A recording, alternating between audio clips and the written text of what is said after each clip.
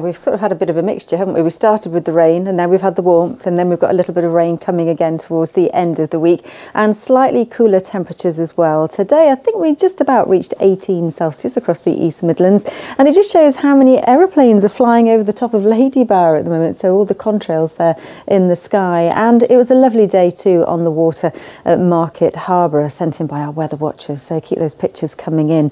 Now for this evening though, we've got the lighter winds at the moment, we've got the clear skies and quite chilly temperatures overnight tonight, back down to single figures, so there is a chance of a little bit of mist and fog forming. Although on saying that, by the time we head into the early hours of tomorrow morning, the breeze is going to start to pick up, because the area of high pressure that's given us this warm weather is going to start to pull a little bit further north, so it starts to give us more of an easterly breeze over the next 24-48 hours. So hopefully not too much in the way of any mist and fog around tomorrow morning, but it is going to be a nippy night. The temperatures as low as 4 Celsius, so quite a chilly start to the day tomorrow, and the wind remains quite sort of brisk through the daytime. So although we will start off with some early morning sunshine, just a little bit of clouds sort of starting to develop into the afternoon. A dry day though still for Thursday, but you probably just notice that it's not quite as warm as today. Daytime temperatures reaching a maximum of 16 Celsius.